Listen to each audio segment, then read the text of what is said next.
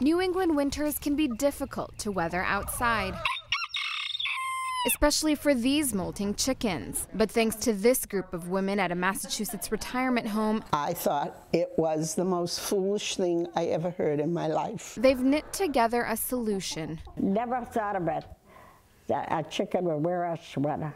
Now the chickens proudly strut their handmade sweaters. I mean, it's not a pantsuit. Right. It's just a sweater, dear.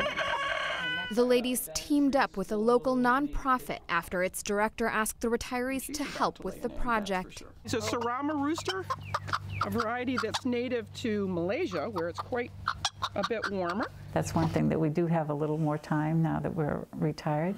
And we use our talents, I guess, in whatever way they can be used, and it makes us happy because we don't want to be, just sitting in our rocking chairs. We have work to do. For Libby Kaplan, the task helped her overcome her fear of birds. Oh, don't make noise, chickie. When they said they were going to make the sweaters for the chickens, and everybody I told laughed at me and they couldn't believe it. But we made the sweaters for the chickens, and I am glad that we did.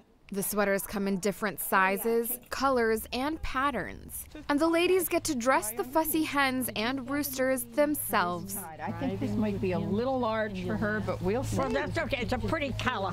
The novelty isn't lost on them.